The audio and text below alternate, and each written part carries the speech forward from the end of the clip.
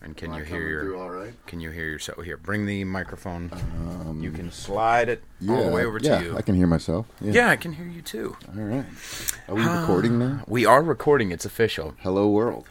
Yeah, I like to not have any Just profundities. Or, just like I've been listening. Have you listened to Conan O'Brien Needs a Friend? Once or twice. It's interesting, Yeah. but it's also very formal. And we're gonna play this same theme song again. There's clearly a laid out agenda before this. There's a laid out agenda. It's very NPR. So public service announcement. There is absolutely no agenda here. No, that would take professionalism and preparation. No, I think it would take away from the value of what you're providing. Seriously. Yeah. I mean, you hear that, boys and girls? I have value. If I had been given hey, these are the things we're going to talk about, then I would have sat there and prepped my answers or thoughts and responses, and instead it's just let's just roll with it, man. Right. There's only been a couple episodes where I've genuinely had a difficult time getting through. I think one of them was the Lily episode. I liked our episode. It was a lot of fun, but because I wasn't cussing, it was really difficult for me to not just for me to just not, you know what I mean? Because I'm not a polished boy. You know what I mean? I like to not polish. Censorship, right? I mean, even if you're not being forced, if you feel like you can or can't say certain things, it's just going to change your whole dialogue because you're pre-thinking everything you say instead of just kind of instinctively responding. Which was nice about, also, speaking of Conan O'Brien Needs a Friend, he actually says fuck on it from time to time, which is nice. Yeah. Did you ever see that movie he did, the documentary, The Conan O'Brien Can't Stop? No. Someone did a documentary of following him around for the tour he did when he wasn't allowed to be on TV. Yeah. And it was it's a really good. Movie. I mean, was that before he got the 2-day gig as the new Tonight Show person, and it flopped completely? It was right afterwards. Okay. Yeah. It wasn't all the flop, though. Hang on, goddammit. I'm going to stick up for my Coke. He said he had an issue with Mr. Jay Leno. I'm not blaming it all on that. I don't know the facts. I'm not going to pretend I do. So please educate me. That would be fixed if we weren't doing this. And you know what? We're going to take a break, and we're going to watch the movie, and we're going to start recording again in 2 hours and 30 minutes. All right. Today, on episode 34, episode 34 of Conservative, is Alex. Thank you so fucking much for coming in, Alex. Yeah, I really appreciate this is great. This is perfect. So, it's funny. I for those who don't know me, which is probably the majority of anybody who listens to this, I'm not from, nor do I live in the Bay Area. I'm just out here for work for the week. I did live here a few years ago and knew Pete quite well then, and I wrote Pete a somewhat tongue-in-cheek comment on Facebook a little while ago, and I said something like, you should bring me on, bring on the Southern/Midwestern Libertarian to talk, and you said, I don't give those people a platform. And I was right. Fuck that motherfucker. But I was kidding. No, of course. Okay, all right. Of course, I just thought it was hilarious. I just love you. I like using the term platform the way that people who think they're not problematic. I only hang out with problematic motherfuckers. I mean, let's be fucking real. Do you really want someone to follow you around with a little? It's like I'm being walked like a dog. You know what I mean? If you walk your dog, you have to have a bag in hand ready so that you can pick up their feces. You're watching for it. You might dick around on your phone for a second, but then okay, and then you can no, don't eat that. No, I don't need anybody to police my behavior or my language, or I don't need anybody to say you're problematic. Go fuck yourself. I hang out with problematic motherfuckers. Yeah, Those are I'm the only that fun asshole people that doesn't walk my dog with the bag, and so when he shits on your yard, it's you're picking it up. I'm not. Fuck. You not in real life. Don't be one of the. That's a true story. You're a horrible person. You have to pick up your dog's shit. No. What a horrible person you are. It's You're responsible for that fucking thing. SJWs are not responsible for us. We are responsible for our lower powers. If it's my neighbor's yard, I'm going to pick it up. But admittedly, only because I'll have to deal with that motherfucker at some point. If I'm in a public park, hey. You may be the devil. I'm just letting you know. I would not argue with you. This is what I get for bringing in on a libertarian. How was your donut? It was excellent. Boston cream. Boston creams are good, man. Safeway's not bad, man. Safeway Select donuts, they do in a pinch, you know what I mean? They're not like Krispy Kremes, but... Sure. No, but for, store-bought whatever bakery, that's legit. I mean, if you told me that was from Dunkin' Donuts, I would have believed you. Yeah, I don't think I've had a Dunkin' Donuts in a while anyway. Where are you from? Where you live? Oh, God, I'm from all over. So, I live in Louisville, Kentucky. Right. It's actually my hometown. Although Do they have Dunkin' there or no? Yeah, but mostly Starbucks. But there is some Dunkin' around. But I've lived in Boston for a number of years. So Interesting. That's all that there is. I mean, Dunkin' is life in Right, Boston, Massachusetts. I lived in Boston. I went to high school in Boston. I went back to Boston after grad school and worked there for about 4 years.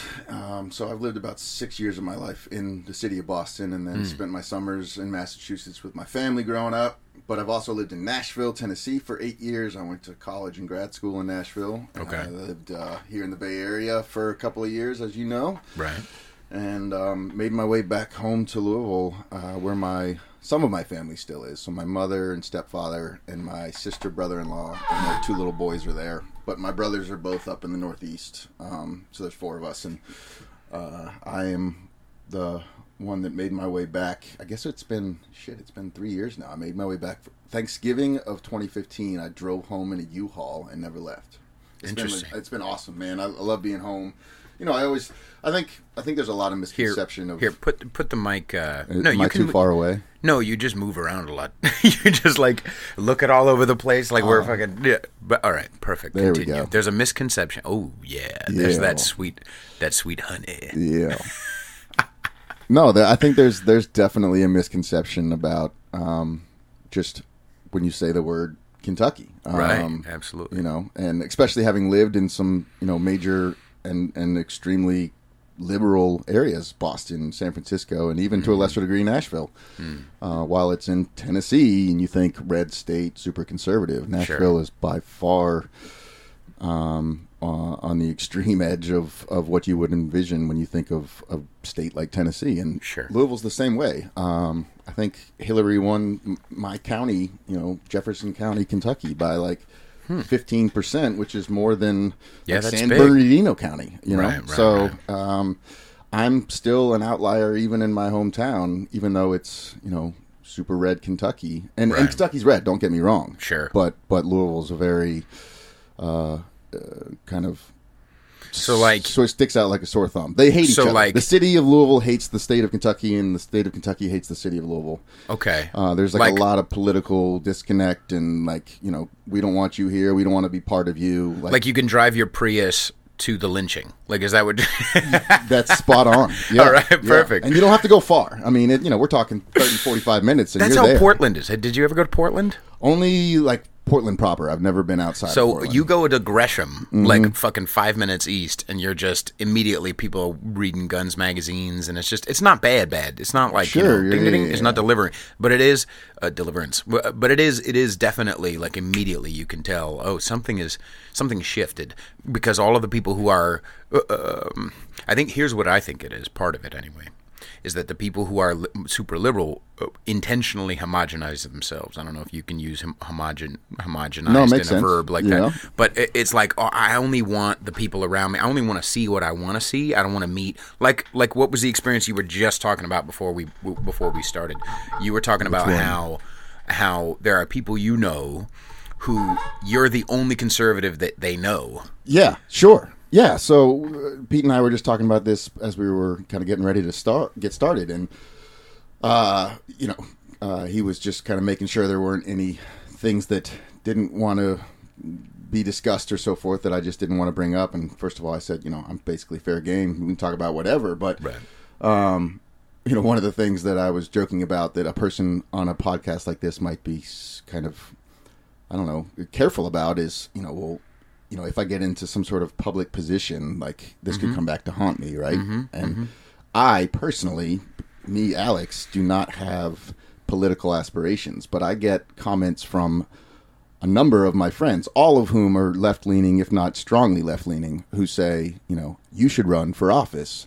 And, we were joking about it, Pete and I, because, the silliness of that and kind of the frustrating part is it's because they know me and they know that I'm not a piece of shit. Right. And despite my conservative views, they know that I'm a good human being that Right. actually like cares about other human beings. I like that. Okay. I And like so- that the word "despite" is in there. Yeah, I no. know you have to for this Exactly. frame of this conversation, but it is very it's disturbing. Right. and like, you know, as though they think that I am the exception to the conservative world, and that all other conservatives and that are actually liberal pieces of morals shit. have a corner on the market of morality. That's No. what it is. Oh my God! That is the most frustrating thing about today's political discourse that just sends me over the edge in any dialogue I have, whether it's in person or some sort of Facebook stupid debate, which I hate, but I'm always partaking in. Sure. You know, it's the moral high ground that the left seems to honestly believe that they Automatically. have over the right. Right. I mean, I honestly hear consistently that, you know, it is the GOP or the right-leaning people that are absolutely, at the very least, amoral, but mostly immoral, right? Meaning Right. the difference being either don't have morals or have bad morals. Right. And whereas Almost like they're fat cats. It's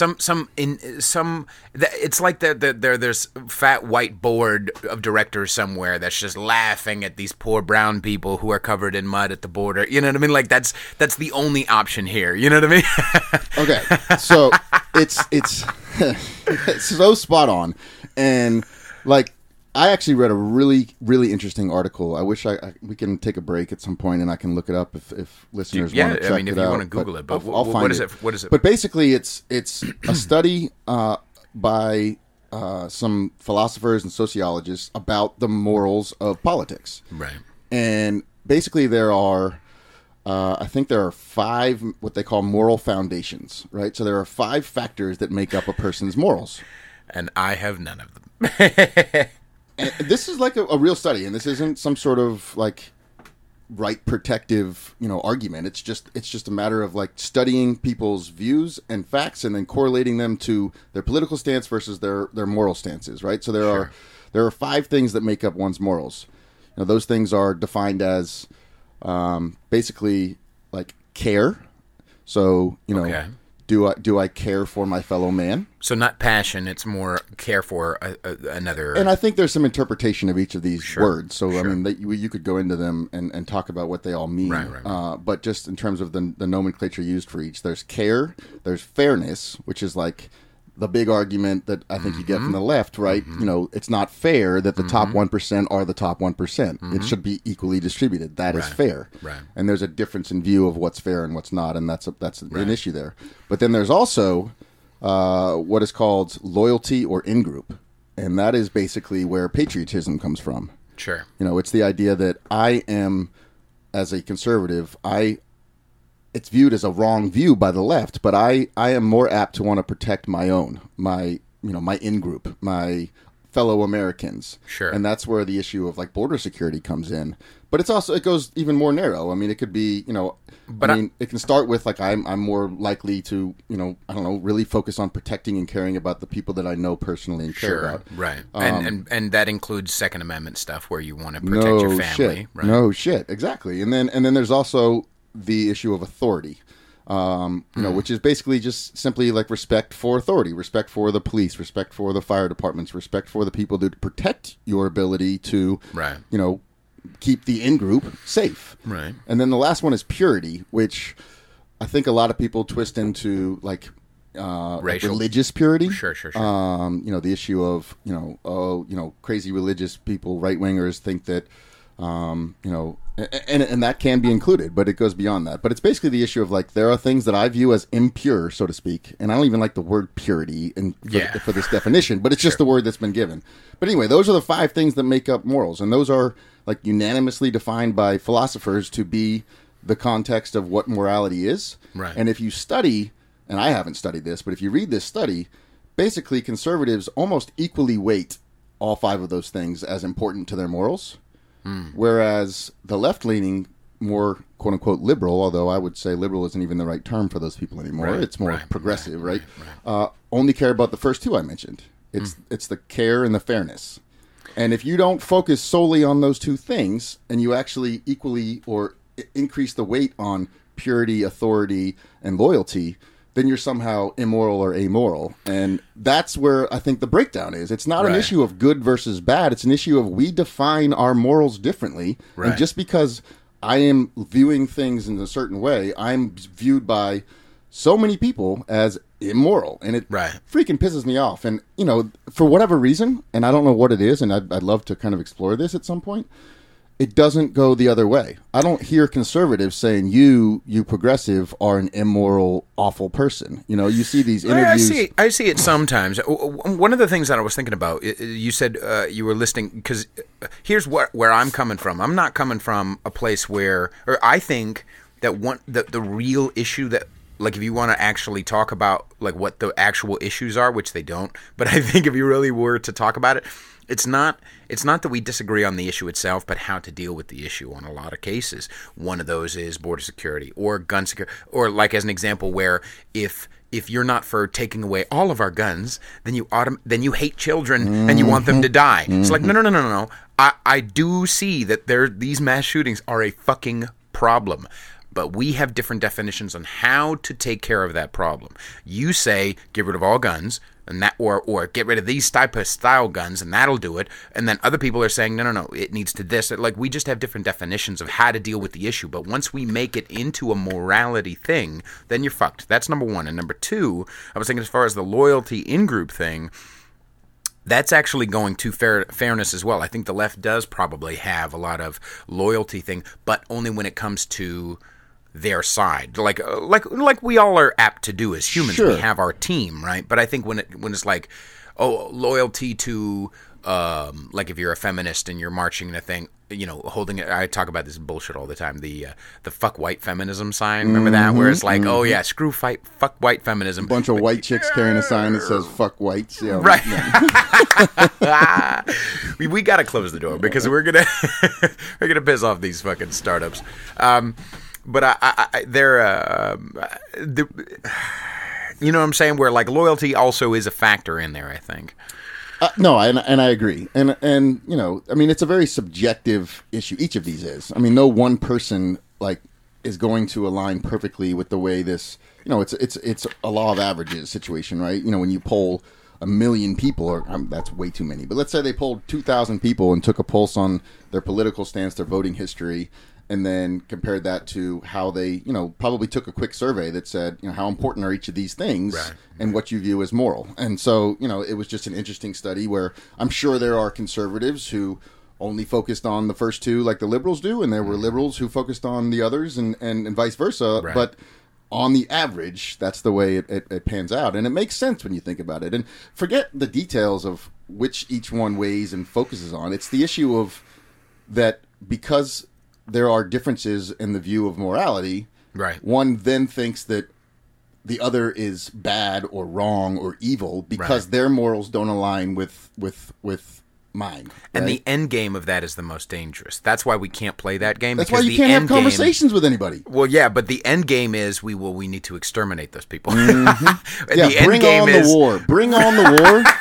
Do you know how fucking quickly that would be over? You know, the last time the Democrats tried to start a war, that was called the Civil War. The Democrats were the Confederates, and they didn't do so well. That's true. You're right. Yeah. No. I mean, because I'm a dumb boy. What is this? So the Confederates were the Democrats. What was the definition of Democrat at that point? They obviously they maybe wouldn't be interested in social justice, but they would be more interested in spread the wealth around.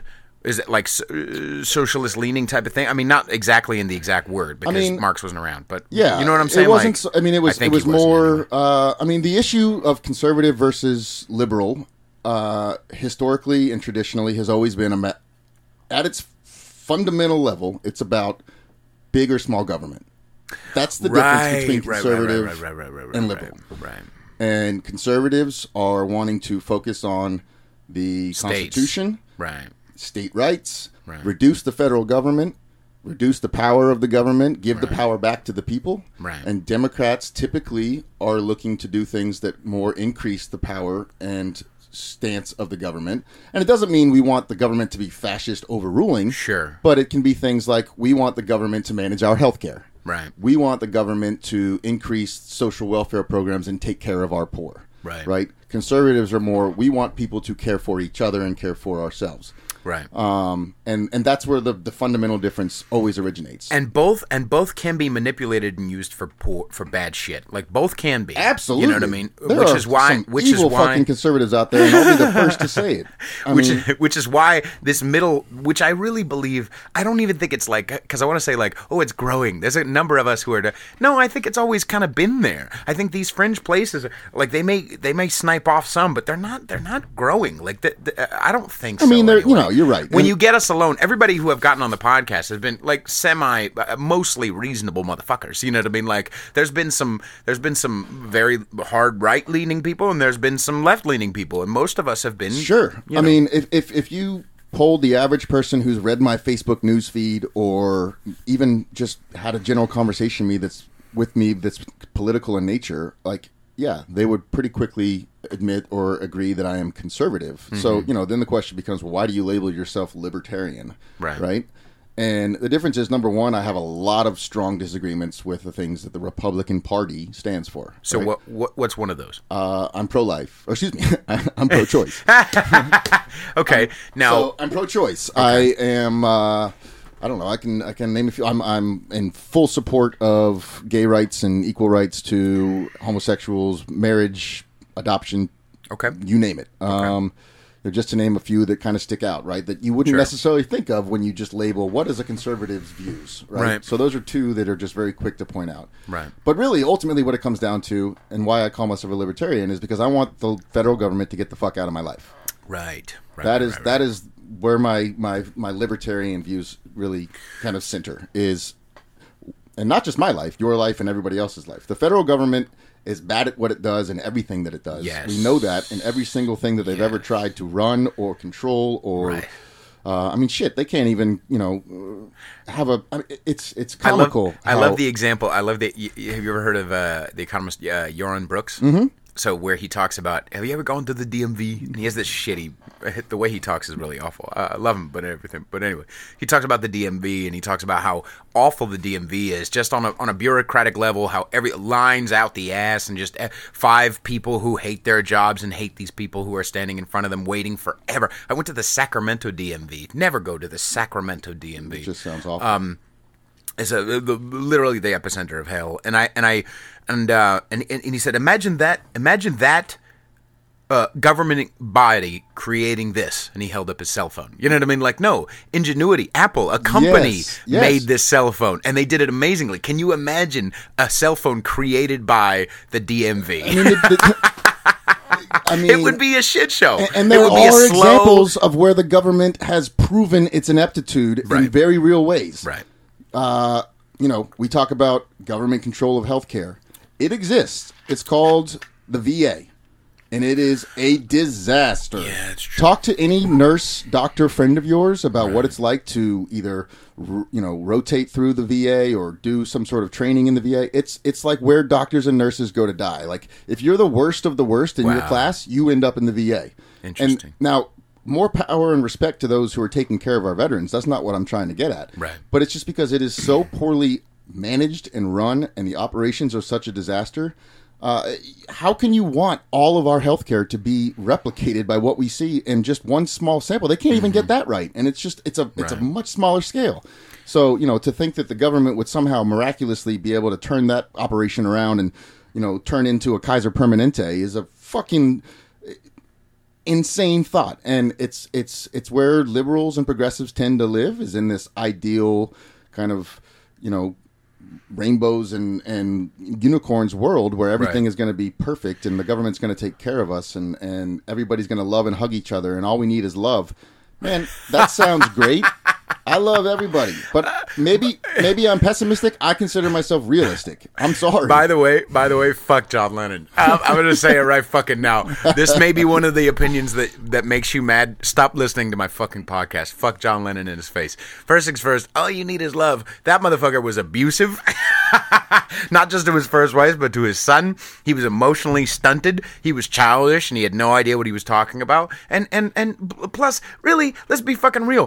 What's that one? I'm just sitting here watching the wheels go round and round. That and Imagine are the exact same fucking song. And not just that. What are the words to Imagine? Imagine all the people we'll live in peace. If you boil imagine down to a let's get it right down to the root. The root is everyone will be fine if you believe the same things that I do. Mm-hmm. That's what it is. If we had no God, if we had no money, well, wait, what about the people who want God? No. They don't have it fucking right. Well, we won't be at peace until you believe like John Lennon. That's not something to shoot for. That's not an ideal. That's not a fucking ideal. You know what I mean? Like, all you need is not fucking love. And the cocksucker could not write as good as Paul McCartney. Fuck John Lennon. I was just going to say, fuck Paul John McCartney Lennon. made the Beatles, not Lennon. Thank you. But I will also say, in John Lennon's defense, Yoko destroyed the Beatles, not John. So. Oh yeah, that's true. Maybe it was his English guilt that made him go, I could have any woman in the world. I'm gonna get this pan-faced broad. Unattractive. Never mind. I'll hold my tongue. Pan-faced. I love Bobby Lee with all my heart. Anyway, so I was wondering, where do you feel personally is the line? So say you want more states' rights, and I'm down with that. But where? Because I'm for gay rights as well. Some of the fight, the last maybe 2008 or whenever it was, or at least the last let's not go that far back. I think part of the fight on the, if you can call it the Republican side of not being all down with quote unquote gay rights is more being a states' rights thing. You know what I mean? They don't want the federal government telling a cake shop to make the fucking cake. Exactly, you know what I mean? Right. That's very libertarian in nature too. Right? It's very much let me be what I want to be, do what I want to do, and get the fuck out of my life. Right? You're there to, defend and protect the Constitution of the United States. That is your sole job, right? You're not supposed to be, dictating what it is I can and can't do religiously or otherwise. And that issue, if you want to touch on the cake making issue, I am one who sides with the cake maker, even though I am pro gay rights, right? Sure, and that might absolutely. sound contradictory on the surface. It is not at all, right? No. Because I'm also pro freedom of religion, right. And just because that man's, I think it was a guy, the baker, because that man's religion happens to tell him, and he believes with the bottom of his heart that his religion is the truth, that is what he needs to live by, and I might disagree with his religious beliefs, but that's not my. It's not my decision to say what he should or shouldn't believe. And so, because he has religious beliefs and he must live by them, he must also carry that into his business. Right. And unfortunately, or fortunately, however you want to look at it, it offended this gay couple. And what I like, it wasn't a matter of I don't want to serve you because you disgust me. It was I can't, in my good conscience, because of my religious beliefs, provide this service to you. And now all of a sudden the government is coming in and basically stepping in where there's supposed to be separation of church and state and saying, no, that's not fair, you have to do that. I mean, look, I can understand arguments on both sides, I can, but I also fundamentally and at its core think that the bigger issue here is the government overstepping its bounds. And when it's dictating what we as a private business owner can and can't do, that's just beyond. It's just unacceptable. Did you see the Steven Crowder video that he made right afterwards? Right after that kind of ballyhoo, to use a very adult term, started. He made this video where he went to a cake shops that were owned by Muslims and tried to have them make gay cakes, and they wouldn't. And they looked at him like weird. And so that's what I really criticize a brown person. Thank you very much. And so you sat, that's what I'm saying. This is one of my big things as a semi brown person. That's the thing I think really the left leaning, you need to make that cake. What it really is a self-hate. What it really is these white kids who just don't want to be. They just don't. A white person and their white Christianity. That's what the problem is. No. Brown people have weird religious views too. Shit. And they say nothing about it. And I don't understand why you can't just why that's never talked about except for on these right leaning. No one's ever brought it up to I don't know if they're nearly as protected of a class as Latinos or African Americans or Muslims for that matter, or the homosexual or the transgender, but another example is the Asian population, right? We hear so much shit about white privilege. Right. I am your definitive white privileged male, right? I come from a family of wealth and status. I went to private universities and got a really good education. I am white Anglo-Saxon Protestant, and I am like the antithesis of what the left supports and believes and wants to succeed in this world, right? I'm supposed to give all that power to others. And the only reason I've achieved anything that I've achieved in life is because of my white privilege. That's what I'm told, and that's what I'm supposed to believe. Right. And look, I'm not denying that I had privileges growing up. I absolutely did. Sure. I don't think they came necessarily from my white skin, right? But I did have privileges growing up. Right. Now, if you look at broader statistics, we hear all about, the white man gets all the benefits, and that's why the white man has higher income and wealth than every other. No, that's not true. It's the Asian population that has the highest average income in the United States. Indians I don't hear a lot of people talking about our fucking Asian asses. privilege in the United States. I'd love to see those articles coming out from the New York Times and the freaking whatever else, San Francisco Chronicle. I mean, those damn Asians, with that Asian privilege, they shouldn't be making so much money here in the United States, And then I don't know if there's just some sort of kind of get out of jail free card where it's like, no, they earned that on their own accord, and they've done that through, hard work and commitment. And sure, there are piece of shit white people that are just absolutely old money wealth that don't do shit, don't have drive and motivation, and live off of their trust funds. I don't have any respect for those people. I never will. Right. And I have friends who were able, if they wanted, to live that lifestyle. Right. And all of them, or at least those who I call a friend, have, paved their own path and done what they need to do to succeed in their own right. And done things with that privilege or with that money for others. Sure. And many of them, oh my God, are left-leaning and they're on your side, but they're still your enemy, right? So it's kind of counterintuitive, if you ask me. The other thing is, too, I think it comes from a base of childishness. And I think because I always take it back to, like, this is a lot of the left-leaning people, they want even Stevens. They want even Stevens. And not actually black people. Like, some black people, sure. But really, it's just loud white kids who want even Stevens. Now, here's what even Stevens is. I work at a restaurant, and there's a lot of Mexican workers at my restaurant.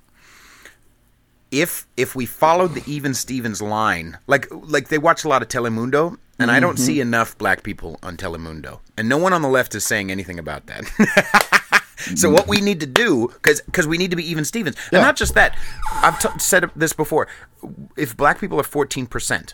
14% of our America. Where does the even Stevens lie if there's not enough? Should we make sure that there's only 14% of black people, right? Sure, or only 50% of white people, and it's all even Stevens? I want it even Stevens. Or even Stevens could also be, white people have had it really good. Okay, now we're going to make sure white people are down. Okay, what's the end game? Well, we need to bring up all these poor underprivileged people and bring it, okay, for how long? Should it be for 100 years? Should it be for 400 years? Well, no, we need to make it even Stevens. So we need to make white people slave. Like, this is really the stupidity. Like, if you let this fucking end game follow through, like, just stop. Just fucking stop. It needs to end at some point. There needs to be some sort of maturity happening. No, it goes back. It goes back to, I think, the point that I was making at the beginning of our talk here, which is that kind of care and fairness morality, right? The leftist view is what you don't have, we will give to you, or someone will give to you,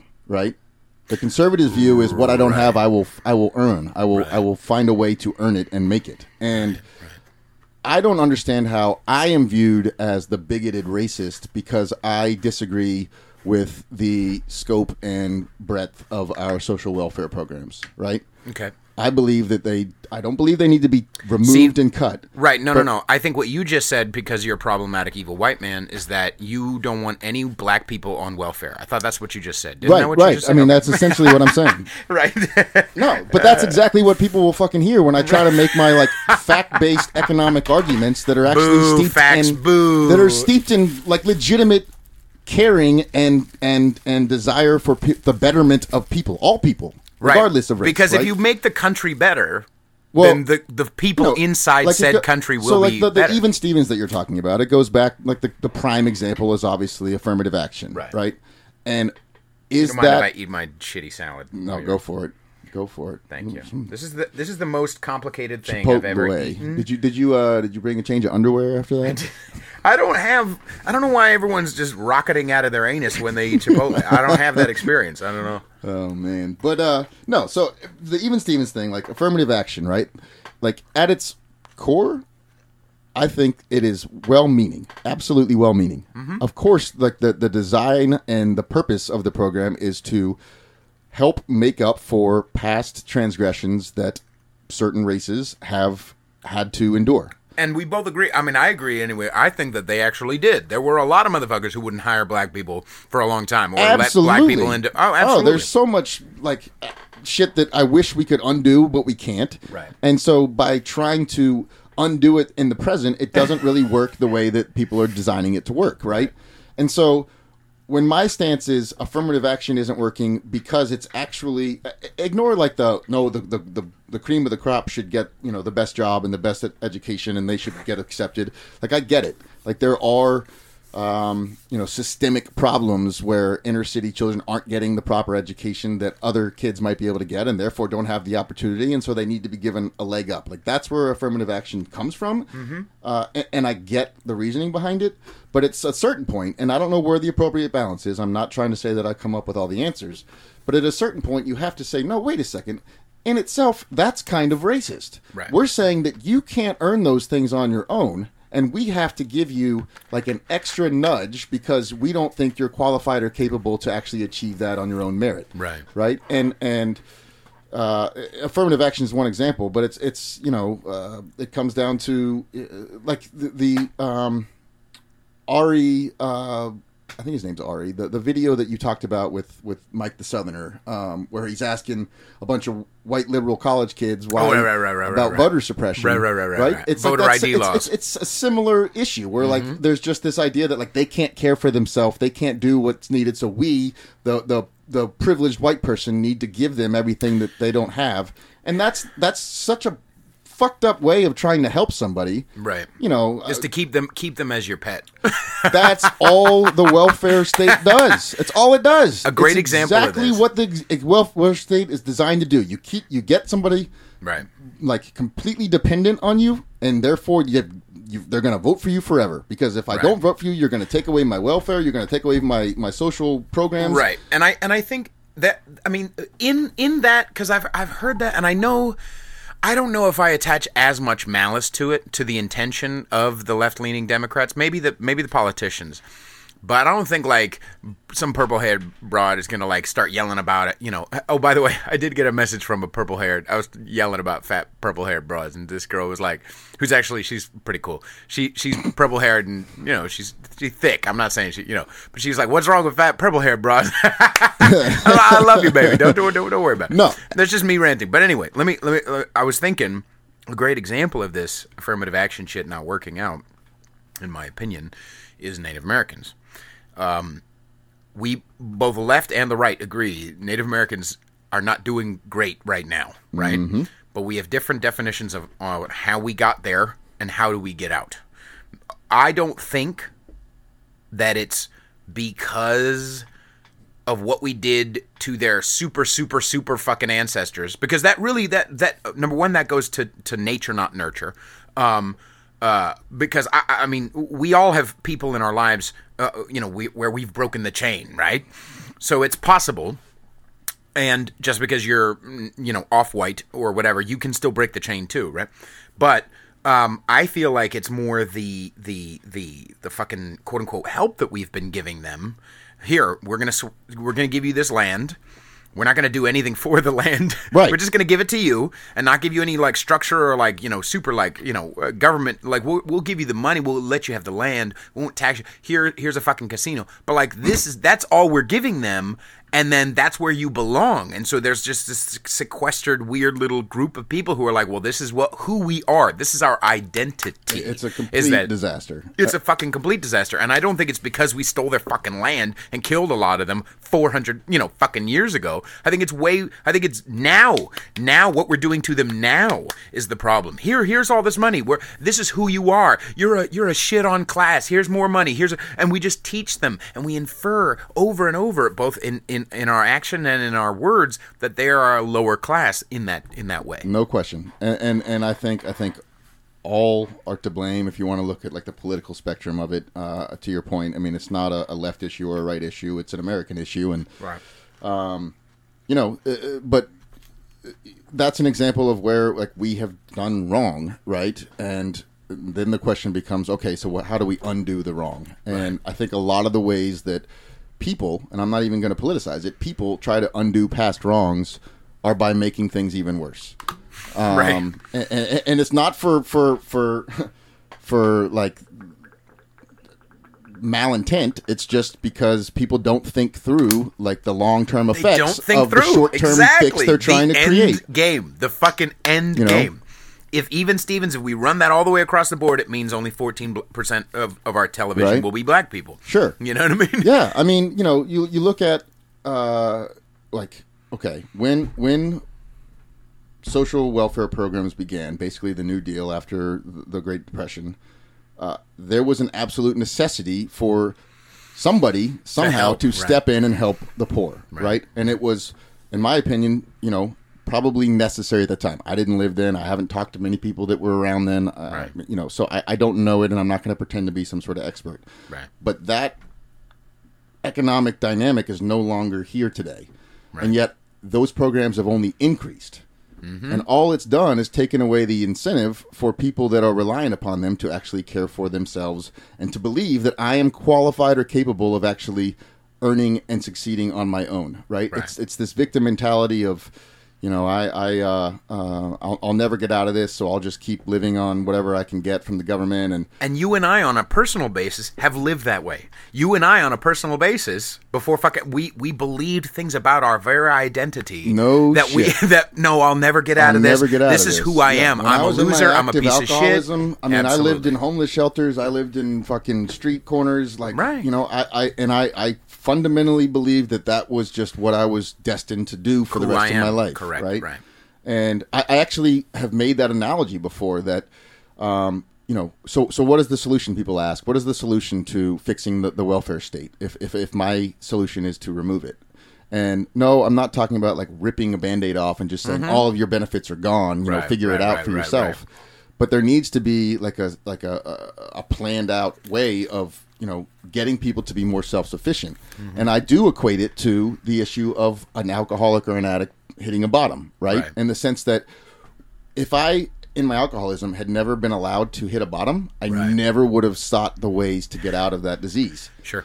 And similarly, by the government providing this constant safety net to our poor and needy, they are never going to find that quote-unquote bottom that's going to get them to actually say, hold on, this fucking sucks, and I need to actually do something about this. Instead, it's just, this is my life, and this is what I'm doomed or stuck in, and there's nothing I can do about it.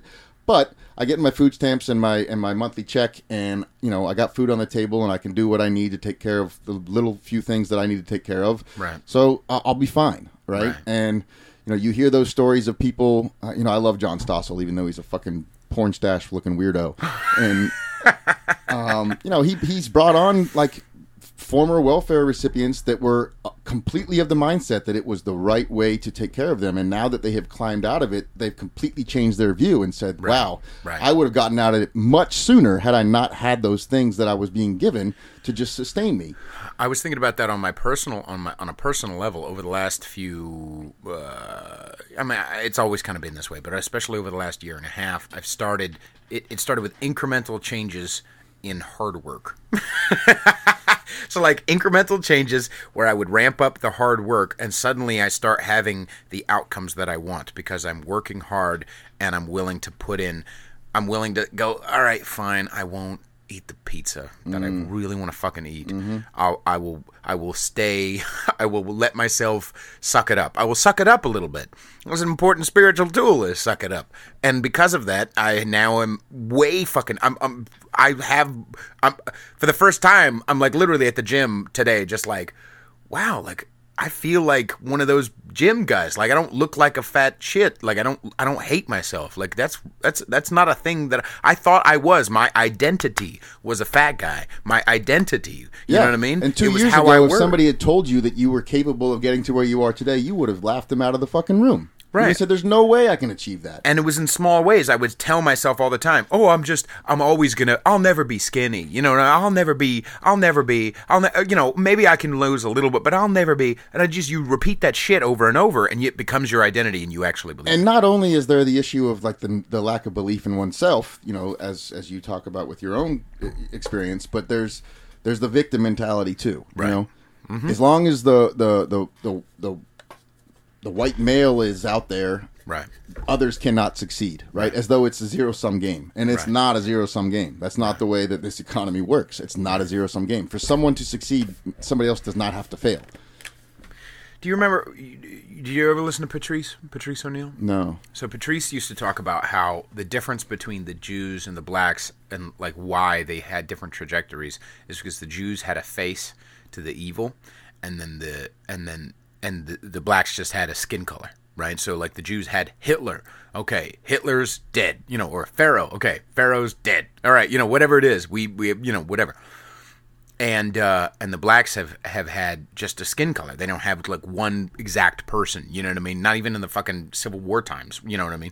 So if you extrapolate that, I kind of feel like, obviously I'm not saying you could speak for Patrice or anybody else, but I feel like if that's the case, like part of the other difference between the black plight and the Jewish plight is that the Jews, Hitler died, and then they were able to go, okay, now where are we at? Let's take an inventory. Yeah. Now what are we doing? Okay, we may be working from the ground up, but at least we're working. At least we're on the way up. Yeah. No, that makes sense. I don't feel like we'll let, because of our shit white guild, we're not going to let their demon, their Hitler, die. Let the black people's Hitler die. Let the victimizing of themselves die. Let that shit die. And if you want genuine equality, it means I can call a black person, like I can play the dozens. I can wear, I mean, yeah, blackface from time to time. We should have. I'm not saying right now. No, but I'm saying, even like, Steven's point, like it should go. You know, if you go on it, we should have it, right? And not just that, but like, like if a word hurts you, if me saying nigger hurts you, like that used to be called you're childish. Like that used to be called you're sensitive. Now it means you're a hero. Like if I say a word and it scars you, now you're a hero? I thought that meant you were a bitch. I thought that meant you were a pussy. If you couldn't sack up, where sticks and stones may break my bones, but words can never hurt me unless I'm black. Go fuck yourself. First of all, that saying has been out the window. I mean, shit, colleges and universities have trigger warnings now before they talk about certain topics. Like, man, words hurt everybody these days. It's pathetic. But I don't think it really hurts, like genuine ass, real ass motherfuckers, like real ass motherfuckers. They might want to punch you in the face, but like they'll be like, "Hey, dude, what the fuck?" You know, right? But you could probably talk to them about it. I've said nigger in front of other black people. Hey, 316s, motherfucker. But like, real ass motherfuckers who have their balls, like they're not offended. They're not like hurt. It's white people. Sure. It's fucking white people or black women. Like fuck it again. No, it's the too much centered on the feelings. Yeah, I mean it's fucking the whole females. Like, a good there you go. And it's a good example of it is the issue of cultural appropriation, right? Yeah. You know, I've seen some pretty like perfectly captured videos. Sure, they're by like right leaning or outlets like Prager University and stuff like that, which I love. Sure. But you know where what's that guy's name from PragerU? The young guy, the Will Witt or something like that. I think his name is. And he dresses up in like your stereotypical Mexican costume, right? Right. And you're Latino, you're Puerto Rican, I believe. Right. And he goes to Berkeley, I think it is, or some California university, and he walks around with a poncho and a fake mustache and a sombrero on, and he's just walking around campus. Right. And, students are ripping off his clothes and cultural appropriation, you racist bigot, get the fuck out of here with that shit. You can't be here with that and blah, blah, blah, blah, blah. Right. Mostly whites. Mostly white kids. Almost entirely white students. And he asked them, like, what's the reason? Yeah. And it's this. Because you're not Mexican. You're mocking their culture. You're mocking what they, And by the way, the tone. You white women are the fucking worst. But then he goes into, tone. like Mexican village with like actual Mexican Americans, right? And they're celebrating his costume. Right. They love it. They're giving him hugs. They're thinking like, "Man, this guy's awesome. He's celebrating our culture." Yeah, they're making fun of him because the actual people that those white women are trying to protect are actually like loving what he's doing, and yet they're the ones that are somehow quote unquote protecting them. Right? I mean, it's just the complete opposite. Do you feel like part of this So I think ultimately, obviously it's lots of different things, but I feel like part of it is that men have stopped being men. Fuck yes. I always bring it back to this. Fuck I always yes. blame the female, but like the females are certainly out of their fucking minds. But I think part of the reason why I think females have kind of always been a little nuts. But the problem is that guys have stopped being like, hey, like, shut the fuck up. Like, hey, you know, on a personal basis. I'm not saying we need to tell women, you know, in the street to shut the fuck up. Sometimes. Beta males are the bane of my existence. Yeah, dude. It really is a motherfucker. And they are everywhere because they are taught, and we are taught, that being masculine is bad. Right. From an early age, school children are taught that you can't be a boy as a, you know, because being male, being masculine is a negative thing. You can't be that way. And it's fucking up our entire culture and society. And remember that thing you said a minute ago, or a little while ago, where like not even teaching boys to be beta or to be, you know, beta. Teaching boys to be beta is not only does that not help the cause of genuine ass feminism, it actually hurts. Like, it's hurting boys. Like, it's hurting men. If you're told as you're born and you're growing up that you're bad, then, of course, like, you're going to believe that about yourself. You're going to have that identity. Like, I'm bad. Like, I shouldn't do... I mean, I can't... I'm trying to watch Parks and Rec, but, like... Everywhere I turn on Parks and Rec is just bitch, bitch, bitch. Ron Swanson is the only motherfucker who's like, and even then he's like, oh, I love powerful women because that's what I'm supposed to say. Right. The writers on the, I'm sorry, Michael Schnur or whatever. I'm grateful for what you've given to comedy and to the and for the hours of entertainment. But motherfucker, why do all comedy writers have to be bitches? Why do all comedy writers have to tuck their fucking balls like they're all into? Oh, I got like what was he? They were saying something where, like, Leslie was like, I'm a dictator, blah, blah, blah. And then he's like, faggot-ass Ben Wyatt leans in, you know. And, yeah, he is a fucking queer. And not in a good way, like in a shitty beta male way. He leans in and like, am I turned on that you're a dictator? Like, stop. Dude, be fucking real. Be fucking real. Oh, I mean, I'll give you a very recent example in my own life of a guy who I never ever pictured as being any sort of beta. He's an African American black guy, kind of redundant there.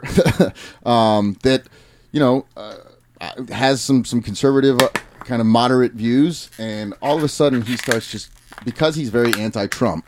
He has just all of a sudden shifted into this fucking pussy beta male, and it just really sickens me. And what does it look like? So, like an example that I just recently saw from him specifically was about this like little debate discussion, whatever you want to call it, between Nancy Pelosi, Trump, and Schumer in the Oval Office or wherever the fuck they were sitting, right? And his whole comment and post about it was like, "This isn't even political in nature." These are his words. This is about, like, men versus women. And if you see that room, how Donald Trump just doesn't even let Nancy Pelosi have a voice, and he talks over her, and he just makes her feel like just this miniature little woman because there are men talking. And that couldn't be further from what the fuck was happening in that room. It couldn't be fucking further from it. She was not saying shit because she didn't have shit to say, and she didn't have anything that was of substance or value to bring to the conversation. It had nothing to do with the fucking whether she had a dick or a pussy. It had nothing to do with it. And here's why. Here's why it feeds itself. Because beta males will believe that shit because they don't know actually female. They don't actually know females. Guys who have been in genuine relationships know how fucking nuts you cocksuckers are. And I mean that with all the love in my heart. I'm glad that you have taken the time to fucking date my stupid ass and to fuck my stupid ass. But I'm telling you right now, you cocksuckers are fucking nuts. And so if on a real basis, whether you're white, black, whatever, you know females can be off the wall fucking nuts, then you know you can't just automatically go, oh, I believe her because she has a vagina. Her like, you own can't, fucking party you know what I mean? hates her. I mean, she's insane, dude. But when you have only like 3 or 4 women in your whole life that you have had sex with, of course you're going to believe all women. Of course. And, and then, it's, and then the thing that really pissed me off was like a bunch of women comment on the thread, right? They're like, say it louder for the people in the back, and I love you for making this comment. And then he replies, like, just saying what everybody else is thinking, but nobody will say. And I was like, motherfucker, nobody's thinking that. Right. You're not even thinking that. Exactly. You are not even thinking that. Which translates into please fuck me. That's what it translates into. That's exactly what it was. When he commented back,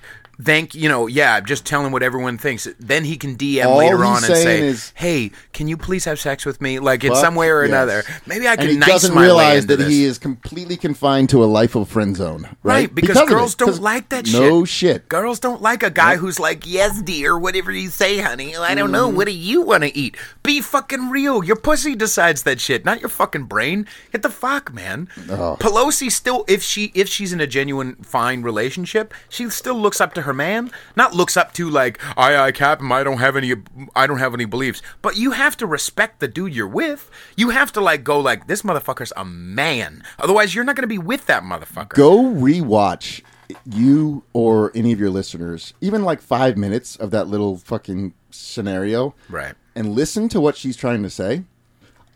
I have listened to it, and honest to God, I know exactly what she's doing. She had some sort of, staffers tell her that a bunch of ping phrases tested well in a focus group. Nice. And all she's doing is just repeating those things. Right.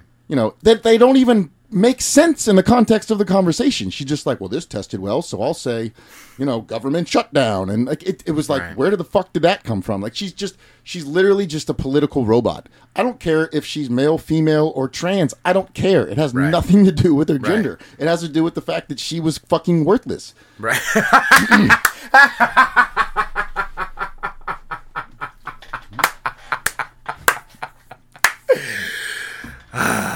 Now we get into it. I like that. Can we take a quick? It's 7:05. Yeah. Let's go. I'm gonna smoke a cigarette eat this and fucking shit while we're yeah. recording. I'm gonna smoke a cigarette and take a piss. Yeah, I'm gonna piss while I eat Chipotle. And probably shit your pants simultaneously. Exactly. All right, we'll be right back. All right, now let's look at this shit. So, that was fucking good. Sorry. I did actually urinate while shoveling Chipotle into my face. That's impressive.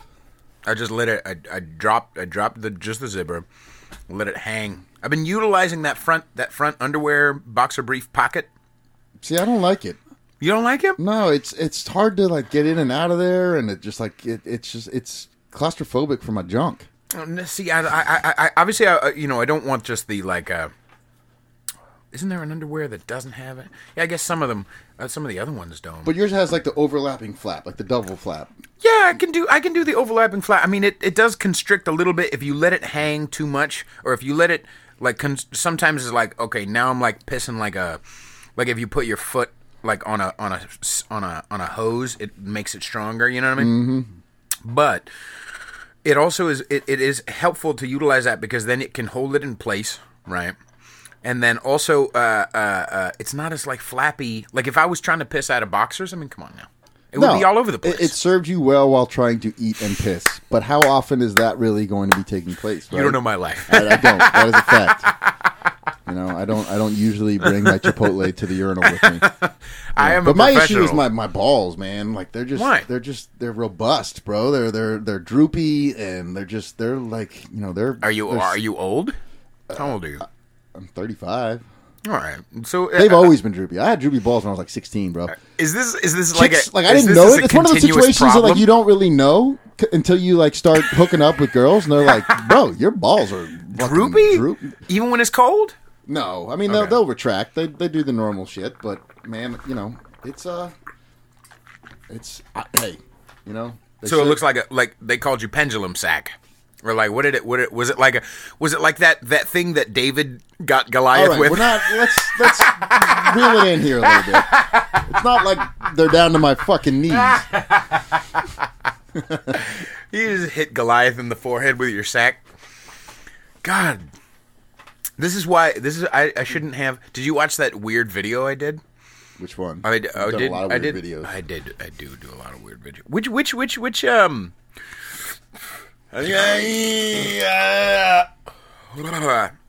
tasted better than it sounded. What's the you listened to some episodes? What were the ones you listened to again? So I listened first. I prioritized the people that I know personally. So that was Danny, the female Trump supporter, and Mike the Southerner 1 and 2. Okay. and then I've listened to bits and pieces of several others, but those are the three that I've fully listened to straight through, beginning to end. Right. All interesting topics, people that I love, yourself included. So always good to hear their perspectives and interesting topics like droopy balls. Interesting topics like there was possibly someone else named. Did we keep in your name or did we? I was referred to as Alex B. So you did cut out my last name. I appreciate that. But yeah, I was referred to in that podcast. Very surprising. I was sitting at my desk. Did you want me to cut out the B? No, we're money. We're good. No, don't say we're money. God damn it, these 35-year-olds. What, you watched fucking Swingers once, and now all of a sudden you fucking man, this place is dead anyway. But yeah, I did come up in that podcast, and I was flattered. I was a little surprised. Especially after all this Goliath talk. Now it's going to be a whole other. I mean, Danny, I love you. But I was sitting at my desk in my office with my headphones on. I just started cracking up. Why is that racist guy turning bright red? Oh, man. But yeah, so. What were do you remember what some of the other ones that you listened to? Oh, man. Anything you strongly disagree with? No, nothing that really stuck out as like a strong disagreement. I think there were things. I mean, look, I like to think of myself as pretty open-minded and accepting of the fact that people have different views and beliefs. And so... Why is that a conservative thing? Like, I don't understand. It's the why morals it's now... thing that we talked about at the beginning. Like, if I don't have the same views as somebody on the left, I am immoral. I'm bad. I am wrong. I am evil. Right? That's why conservative speakers can't go to college campuses and just even talk. Like, they can't even just express... I mean, I remember... I'm not that old. I'm 35 years old, right? When I was in college, I remember this. It was like one of the greatest... I mean, here I am 12, 13 years later, and I remember... Actually, 14 years later, because I remember it was 2004, because it was the election cycle. And, like, this is what, to me, higher education is supposed to be all about. Which is, I was taking, of all things, an ethics course. Sure enough, not my major, but going to a university that required like liberal arts education, you had to take all those electives that were outside of your expertise. So was it hard to sit in those chairs because your balls like would hang into? I mean, sometimes I'll sit on my left nut, and it's not the greatest feeling. But you can cover it because it's like those seats that like those theater seats. I mean, if you want to see them, I will show them. And they're nice and like manscaped for you. I manscaped the shit out of those things. There's not. I mean, they're.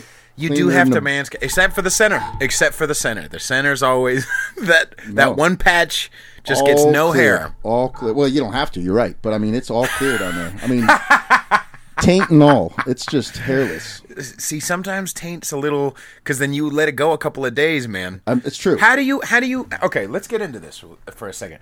Do you? Because if you manscape taint, that means like you're either itching 2 days later or you are shaving again. What does that look like to you? So I do go through the itch phase, and you let it chia.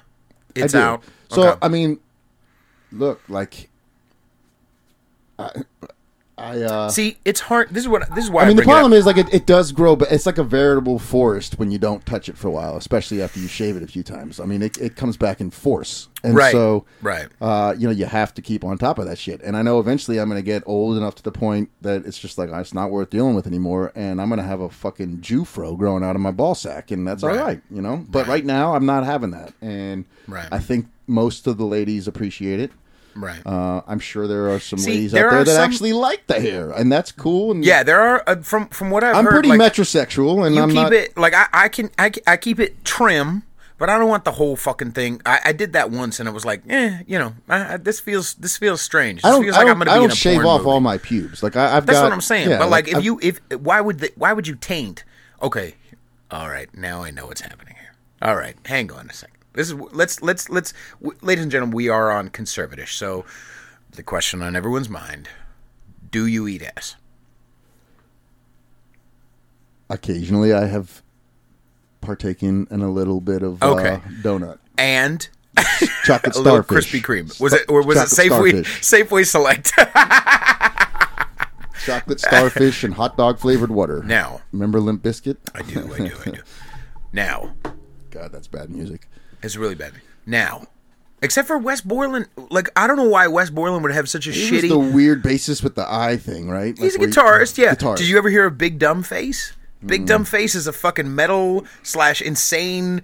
Go look up, ladies and gentlemen, go look up Big Dumb Face. It's the stupidest. It's Wes Borland and his brother, and they literally just made this whole album like in their house over the course of a weekend. It was great, shitty, wonderful, awful music, but it's definitely more soul and more balls than Limp Bizkit has ever had. Anyway, to get back to the topic. Now, is part of this Goliath weapon... or this David weapon, is it shorn because one might assume that you enjoy if the ladies taste the Safeway Select? For sure. 100%.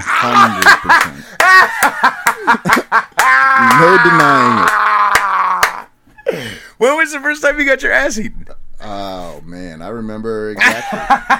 Fucking life changing, dude. Is this college as well? Because it fits into the college conversation, like we were talking about. Same year of college. Interesting. No, it wasn't. It was a year before, sophomore year of college. Man. See, I don't know if I would go for a fucking. And I would never name the woman junior or involved. higher. No, of course not. Why would you? No. But some of my friends from college know that it happened because I might have kissed and told, if you want to call it that.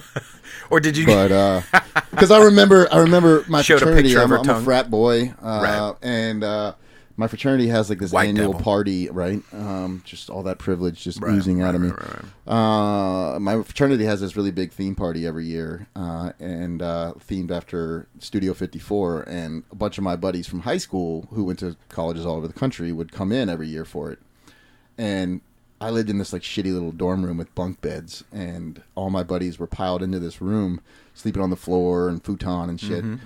And I was on the bottom bunk of this bunk bed, but I had these like thick sheets that were kind of like blackout shades on the side of the bunk bed that would basically enclose it. So I was hooking up with this girl like after the party. My buddies all like passed out, still awake. Being young is the worst. And she just starts going to town, and I was like, whoa, what is going on there? Was and she then older I was like, than you or younger? No, we were both sophomores. Okay. So we were both like 20 years old, 19, 20 years old.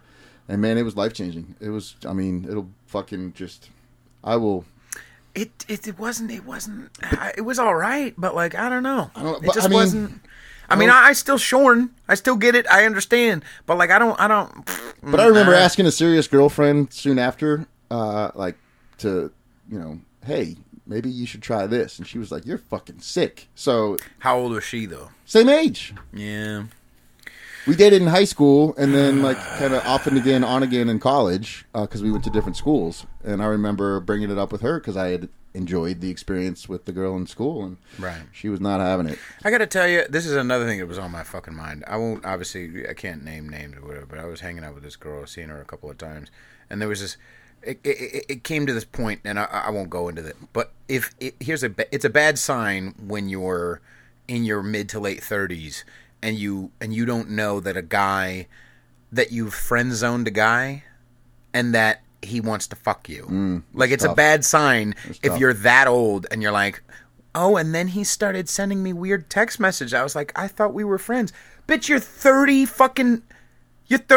You're fucking 23 that's or higher, and you don't like mentally understand. Pretending to say those things to make it's just a game. It's man. A disconnect between what I believe on paper and what I genuinely believe. It's a disconnect, and I am the fucking connector. Yeah, I am the fucking corrector. There's no bullshit. You cut through the bullshit and you just lay it out there. Absolutely. Sorry, continue. Anyway, so all right, I'm going to hone it back in here because we were talking about my experience in college from an educational standpoint. Oh yeah, well that was educational as well. It was very educational. It changed my life. Right. So junior year of college, I was taking this ethics course as one of my electives, and it happened to be during the Bush-Kerry election of 2004. Now, I'll pause you. I've talked about this before, and you remember about this time, but you were college-minded, so you remember more than I would. Even during John Kerry versus George W. Bush, it was the end of the world if Bush won, right? You remember that too. You remember like Bush was 2016. Hitler. Not like it, but it was. Bush was fucking Hitler. It's all relative, and I mean, now that I've lived through 2016, like they doesn't even hold a candle to what I mean. Because here's my point that I'm going to make. And you are right to a certain degree. But number one, colleges were actually a place of, at least mine was, I can't speak for every, were actually a place of like honest discourse, debate, discussion. Okay. And in this ethics course, it met Mondays and Wednesdays in like a big lecture hall where every student, 150, 200 students, whatever it was, and the main professor would actually teach like in front of the full lecture hall. And then on Fridays, that big lecture hall broke out into small group discussions that were chosen by the students, right? So you said, I want to take and focus on the ethics of this, that, or the other. Well, mine happened to be like the ethics of politics. And I even remember the room that we met in. It was a small group. I'd say 20 students. Mind you, these are 19 to 22-year-olds, all, at an institution of higher learning, a respected private university. Ass Eaters University. Yes. A respected top 20 ranked university of higher learning. But I mean, me, conservative-minded, white privileged male, if you want to label it, in the same room as a lot of my peers who mostly were left-leaning, young-minded, kind of politically trained, brainwashed students. Now, much to a lesser degree than I think professors do these days. But there was also scholarship athletes who might not have come from the same financial background as some of us did. There were, males, females, and everything, straight, homosexual, and everything in between. So, I mean, true diversity. Now, I'm not just talking diversity of skin color, but I'm talking diversity of mindset, diversity of viewpoints, diversity of financial and socioeconomic background. Right. And we debated these things in true debate. And nobody was told your opinion doesn't matter because you're a white male and you can't have an opinion about this, that, or the other because you've never... I was allowed to have an opinion on abortion. I was allowed to have an opinion on stem cell research. That was a big ping issue of that time, stem cell research, because George W. Bush outlawed it, which was fucking idiotic. Okay. Here comes somebody who voted for him, who's right-leaning, another thing that I strongly disagreed with, because it just was horribly religiously tied and also had no benefits to our society. But anyway... we were able to sit in a room with this TA kind of, facilitating and actually have debate, discussion, disagreement, and nobody hated each other. Nobody called each other bad names and thought of each other as evil. It was just, that person disagrees with me. I disagree with them. We view things differently, but I respect them and I appreciate their views and I can have a conversation. Would you raise voices though? I don't remember ever having people raise voices. I remember raising my voice with the TA. And that was only because he gave me a shitty grade on a paper, and I knew it was because he didn't agree with my politics, and I called him out on it. And he admitted to his bias, because I wrote a damn good fucking paper, and he was like, marking up a bunch of bullshit. I remember it was on like Epictetus or some philosopher. We're sitting around in the lecture hall, and we're discussing all like the greatest philosophical minds of our time or of historical times, from... Aristotle and to Kant and everything in between, and I love Kant. Thomas Aquinas, and so and then incorporating those mantras and those viewpoints into like the idea of how it plays into today's political elections, and it was a fascinating discussion. But that was the beauty of it. It was a discussion. Nobody was shut down because their views didn't align with what was quote unquote supposed to be believed. Right. And now, if a conservative viewpoint is brought onto a college campus, there are literally riots to throw them out of there. Right. If and it's worse for the students. If Dennis Prager can't get a speech on, I think it was University of Wisconsin. Like Dennis Prager is like a Hasidic Jew, very conservative, but by no means is he. I have listened to a million talks by Dennis Prager. I have never heard a bigoted viewpoint, a hateful viewpoint, anything that even remotely just even comes close to something along the lines of hate speech. Right. And just because he has the label conservative attached to him, a bunch of ignorant students just see the word conservative and they're like, no, this can't happen here. We can't have that. And again, it also goes to the idea... And the professors back it because they don't want their indoctrination to be prevented. Right. It goes to the idea of different ways to deal with it. It's not just he has an R next to his name or he has conservative next to his name. when you disagree with immigration, when you would disagree with certain versions of illegal immigration, you are labeled a racist because they're brown, right?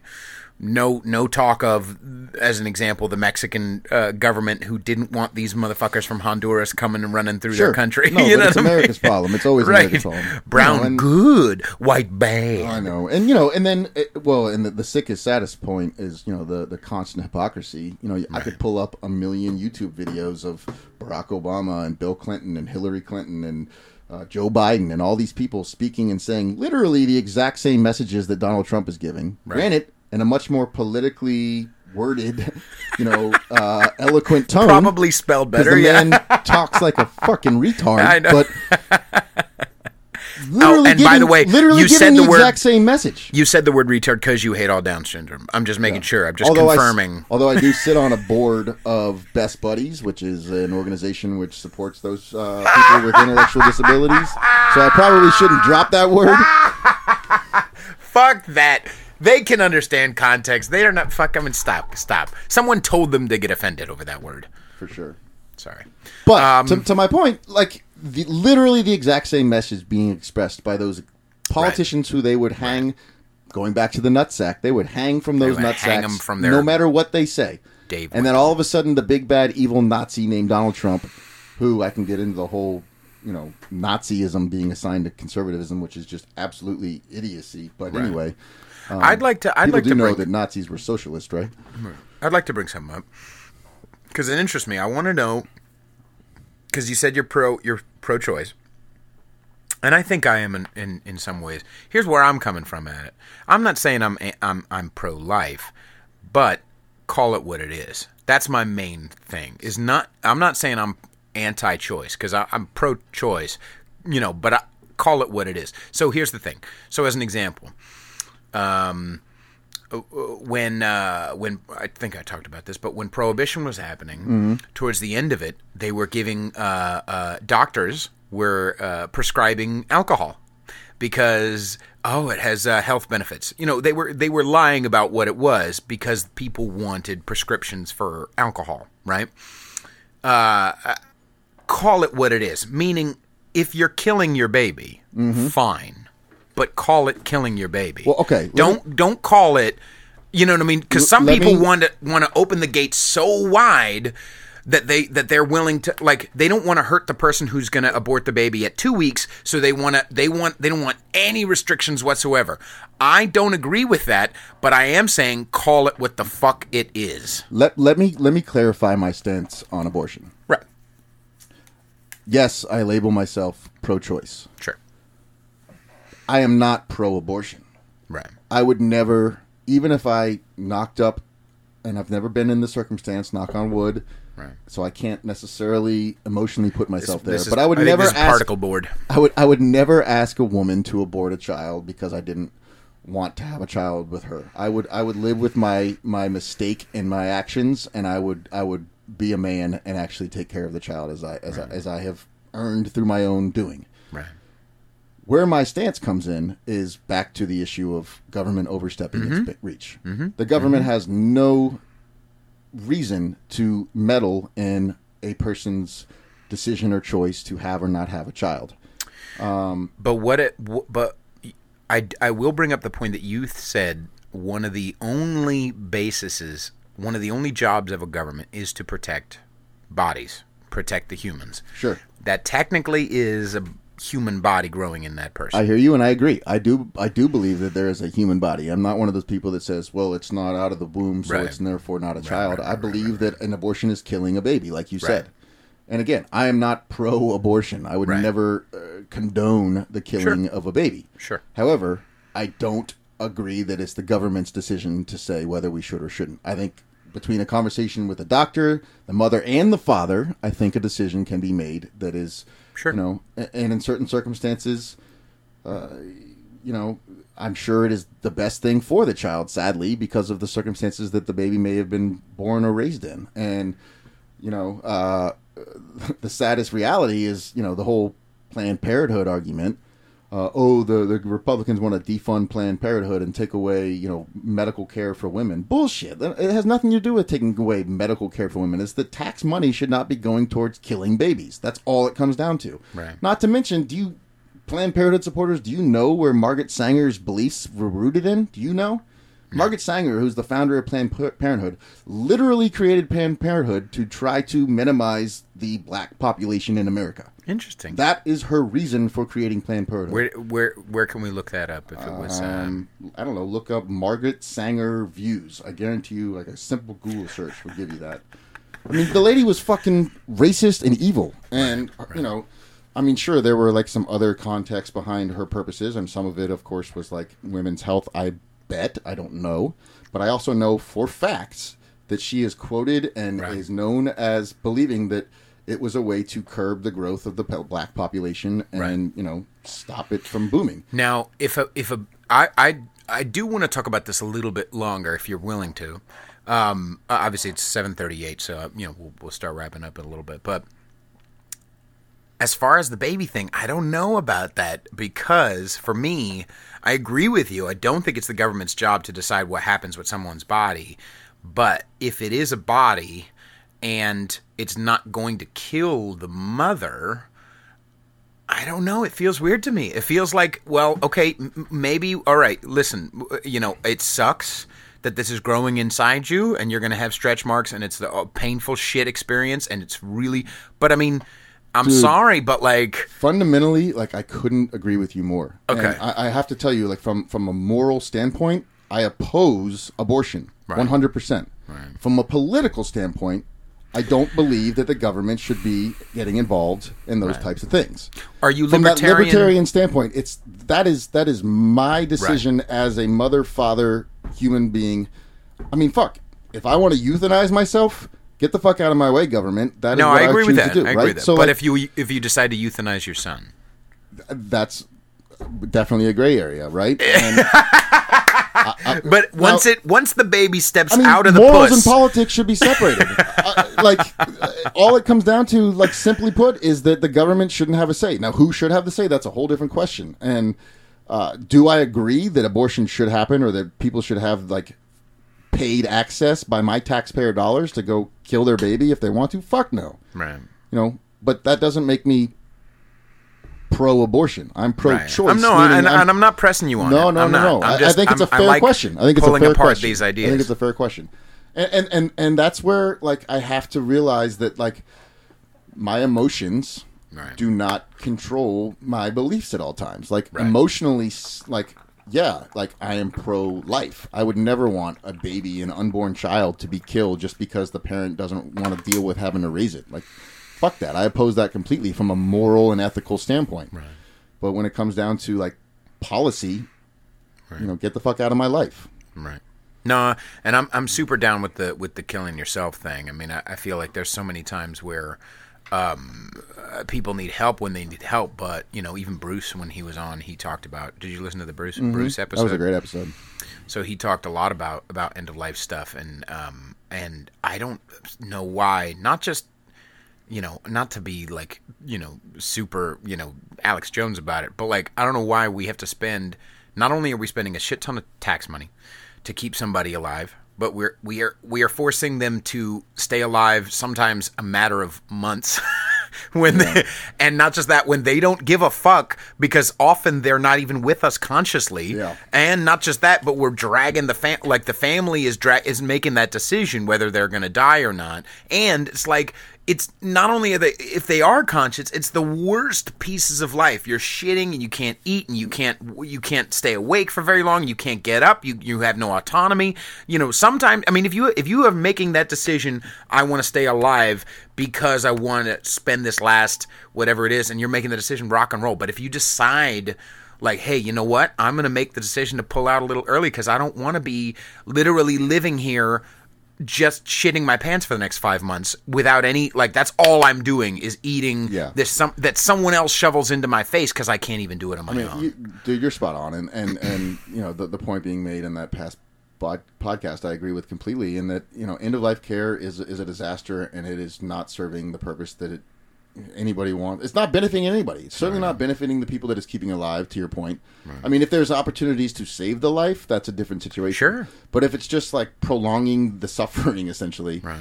You know, in a lot of those cases, the sole purpose of the medical practitioner is just to ease pain. It's not to save. It's not to, you know, it's just, how can I make this person not feel pain and not suffer? And it's not even for that person's benefit. It's for their loved ones so that they don't have to actually deal with the loss. And, you know, I've worked professionally in the healthcare industry for over 15 years, and end-of-life care is a big problem in terms of why our healthcare system is so costly and problematic, because that's where most spend takes place. Really? Oh, for sure. You know, I mean, hell, you know, going back to, you know, why Medicare is such a disaster from a financial standpoint these days, and why the Health Insurance Trust Fund, which pays for our Medicare hospital bills, is about to be completely depleted. If you think about when Medicare was created, which was in, I think, 1965, the average life expectancy was 70.1 years old for the American, which meant you received Medicare for 5 years. Mm-hmm. The average life expectancy for an American these days is over 78 years. So now the average American is living off of Medicare for 13 years. There's also fewer current workers that are paying into the Medicare Trust Fund compared to the ratio of how many are utilizing Medicare. Right. So as that ratio shrinks and the number of people using it, and to your point of that, you know, end-of-life care that can sometimes be anywhere from a couple weeks to months of just, you know, pumps and machines and tubes and absolute misery that's literally vegetation. Sometimes agony or unconsciousness. Millions and millions of dollars on a per-person basis. It's nonsensical, and that's not even insurance. I mean, the theory of insurance says that, you know, we pay a small amount to cover a high-cost, unlikely event. Mm-hmm. Right? Medicare is not insurance. We are prepaying for known health events, because when you're that old, you're going to need to receive health care. Right. So Medicare is just us while we're working during those, call it 40 years of our professional or working lives. We pay for what we're going to receive when we turn 65. The problem is, we're using way more than we pay in. And, you know, there are multiple ways that you can try to fix that, whether that's postponing the eligibility from 65 to, you know, call it 68, 70, whatever you want to do. And then, of course, people, you know, fight back and push back against that. I mean, there's no politically safe way to achieve the And on the other side of that, I wouldn't want somebody who's 68 to be working. You know what I mean? I wouldn't want somebody who's 60 to like, even when I find like a 60-year-old taxi driver, I'm like, Daddy, go home. You know, what are you doing? You know? I agree. But where do you balance the fact that retirement, I hear you. Retirement used to be 5 years on average. You lived to be 70. So now we get to retire for 13 years? Like, and if we're going to live longer, we should work longer. And not just that, if we're choking these companies because of a lot of, honestly, not to be all Alex Jones about it, but a lot of these regulations choke companies harder, which makes them have less money, which makes them go, okay, where do we save money from? Take it from these people's fucking pensions and benefits, right? Okay, so we're going to hire less people or pay them less salary. Right. So once that happens, then that means that the benefits of working for that company for 20, 30 years get depleted. Well, so why does nobody in our generation work for a company for more than 2 or 3 years? Because pensions don't exist, because you can't earn those benefits anymore, because companies are too constrained to be able to reward their employees with those types of things, because the regulations that you talk about are in place these days. Right. So, you know, and you know, we talk about the issue of kind of corporate America when you talk about big companies, and one of the things that I get frustrated when I talk about kind of leftist viewpoints and socialist type viewpoints is, I think that the wealthy need to pay their fair share. How often do you hear that? You know, the wealthy should pay their fair share. Right.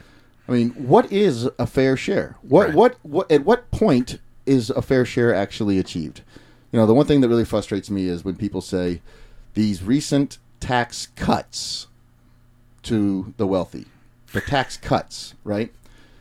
The assumption that goes into calling it a tax cut is that they were being appropriately taxed before this cut, as you want to call it, took place, right? Right. So instead of thinking of it as we are giving them something back, instead we are actually letting them keep more of what is theirs, right? There's a very different way of viewing a tax quote-unquote cut. Totally.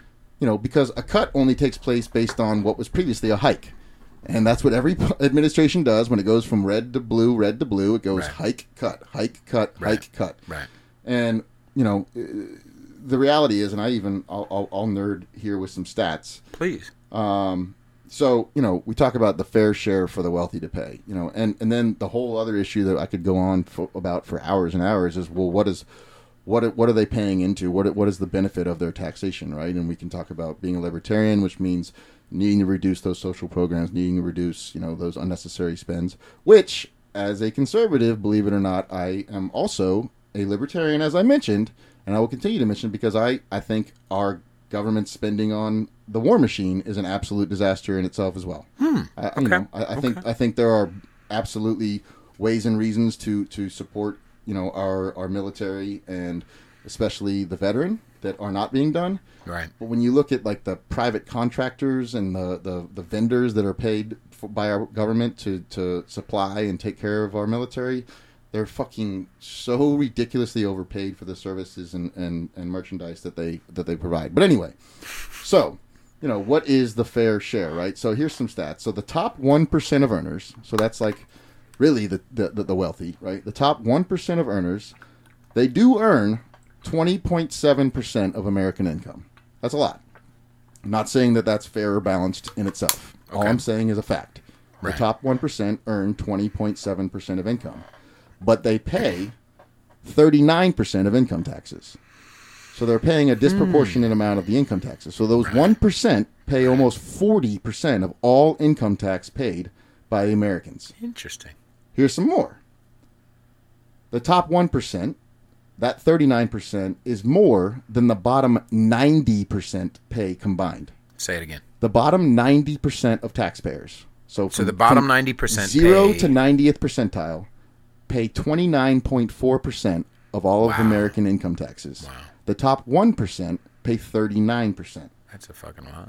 The top 10% of earners pay the top 10% earn 47% of our income. So look at the 10% and above, the wealthiest 10% of America, they earn almost half of all American income.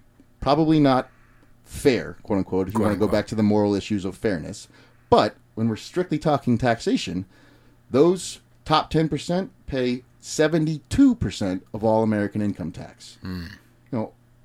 There are hundreds of millions who pay zero income tax and are only benefiting. They're only receiving. Right. And then we talk about, the wealthy need to pay their fair share. At what point is fair? Right. And, people talk about, who needs $1 billion? I mean, if there's no incentive to be an entrepreneur and be, a billionaire, then nobody's going to be ingenuity driven, and nobody's going to create the next Apple iPhone or the next, And on a real Tesla. basis, Peter fucking Feliciano needs $1 billion. Right. Well, the other thing is too, these little kids, you work with them for a little bit, and you start realizing they feel they are underpaid, even if they're at the bottom ground level, working as a busser, working as a host. It's like, I can't believe I'm not getting paid this much. And then taxes. None of these little kids running around who are all gung-ho, who are gung-ho. Well, maybe percentage, they're like 40%. The top 50% of earners pay 97.2% of our taxes. I'm not saying I disagree with it. What I'm saying is, out of their check of $300 fucking dollars, they are still paying 30 roughly %, right? So a good 70%, $70 or whatever. I'm not saying that's enough. What I'm saying is, those people will still kvetch, even though they're all gung-ho for social justice and gung-ho for socialism and wearing fucking Che Guevara t-shirts. They still will bitch about taxes being taken out of their check. Sure. And the French wanted socialist programs, and all of a sudden their gas prices got hiked up, and now look what the fuck's going on in Paris. You got riots up the ass because all of a sudden these programs that they wanted, wait a second, we've got to pay for them. Right. Fucking AOC, I don't even know her full name, up in New York, the new congresswoman. I keep calling her Arcadia. It's not Arcadia. Miss Cortez, who's not even, she's white, dude. Stop. Anyway, yeah. I mean, if you watch the interviews with her, and even like left-leaning media outlets, MSNBC, CNN, are like, so who's going to pay for this healthcare? She's like, I mean, that's literally her answer. Well, I'm not an economist, so that's not my. I don't need to figure that out. I just want to. Who's fucking her? That's my question. Who is fucking Arcadio Nobody. Cortez? That's why she's such a bitch. It makes a difference. It really does. You girls know. Don't fucking lie. Just don't. It's sexist. Look within yourself. I want you to breathe, sweetie. And look within yourself. Are you a cunt more often when you're not getting proper fucked? Not having sex. Proper fucked. Oh, okay. So then let's be fucking real. Same thing goes with guys, by the way. Same thing goes with guys. Fuck yeah, it does. Dude, if I'm not getting fucked or, satisfied one way or another, I'm a raging asshole. Right. So, I don't know, where the fuck were we? It's just a mishmash. It's a mishmash. Did you like your chocolate milk? Chocolate delicious. milk's good, isn't it? I don't know the last time I had chocolate milk was. Well, I'm a giver. Well, I think Trump just, took away... Michelle Obama's school lunch program that was making kids eat really healthy food. Oh yeah. Again, a good thought in an ideal world, not a good thought in practicality. Sure. No kids were eating it because it was fucking garbage. I mean, they literally. Really? Dude, you can Google. It became like a hot Twitter trend, hashtag Thanks Michelle. Because kids were taking pictures of how awful their school lunches were under this new program. It was so inedible that they were sarcastically thanking Michelle Obama for force feeding the garbage, and basically more kids were getting hungry. And the issue is public school kids need more and more food, but the food was so bad nobody could eat it. Now Donald Trump is evil for removing these regulations, which are allowing kids to eat more unhealthy food. But would you rather a kid eat unhealthy food or no food? I'm wondering what she's getting out of it. I guess the Obamas in general, they must be getting some sort of financial kickback, not just obviously the deliciousness of the power. They get the virtue signal. We wanted the health of our children, and we're the ones that care about the good of our communities, and we're the ones that want... But not just that, Hillary can no longer be, and the liberals know it, Hillary can't be the big flag waver. She can't be, and we couldn't elect Obama for a third term, so now we're still going to prop him up as our savior, as our leader, but he's going to be a leader who can't, he was an abysmal president. Policy. And then, of course, people will say it's because, he was black, so you just wanted to hate him. No, he was an abysmal president because, number one, he wasn't prepared or qualified at that point. He was a hot name that was up and coming, and he has a lot of charisma. He's an incredible public speaker, and I respect the hell out of him for it. Sure. He can command a room, he can command an audience, and he can command respect. That's a great thing. Sure. But he also had zero backbone in terms of actually driving and pushing policy through. Right. When he took over in his first term, he had the House and the Senate. He lost them both overwhelmingly. We talked about this blue wave that just happened in these midterm elections. It was small. That was a fucking, a comparatively pebble in the river. I mean, when you look at the shift that happened in the first term, in most first terms, but especially in Obama's first term, that's a direct implication of the way that he was leading the government, and it just shows how inept he was in terms of actually driving policy and change. Which is certainly not his job as commander-in-chief. He has other roles and responsibilities, and it's Congress's job to pass laws and his job to just agree and sign. But at the same time, you also have to actually kind of be a leader in the sense of, especially when both House and Senate are on my side, quote-unquote, I can't even get shit done, and all of a sudden the entire American public shifts completely, 180 on me and just votes in an entirely red wave. That is telling you something. And then, it only got worse each term, more and more red seats. And even in 2011, 2010, when Patrice O'Neill came out with this great special called Elephant in the Room. Please watch it, everybody. Elephant in the Room. And watch the unedited hour and 20-minute version is on YouTube. Just go. And he talks about how he was like, I'll give you white guys credit. You tried. You gave it a try. But he was disappointed with Obama. He was a big black guy in 2010 was disappointed in Obama. I was excited about the Obama presidency. I thought he was a young, fresh politician with novel ideas that was actually going to, quote-unquote, change things, right? And it was more of the same. It was more just political talking out of one side of your mouth and doing other things. He was completely He was wimpy with Iran. I mean, Besides his just foreign wimpy policy with was fucking just pathetic. It with the was Congress. just like, we'll do whatever you want, and we'll give you billions of dollars, and we'll just kind of be the nice guy. And But we'll you play nice promise no nuclear stuff, right? Yeah. Yes, we promise. And then of course, right. And then his big win was the ACA, otherwise and more appropriately known as Obamacare, right? The Affordable Care Act. And again, as a healthcare professional who studies and knows this stuff inside and out, like, there was need for change, and it was, attempt at something, and I give him credit for that because something needed to change. I will give him credit for trying to make something change. However, again, solution to a problem that was actually just going to make it worse. Okay.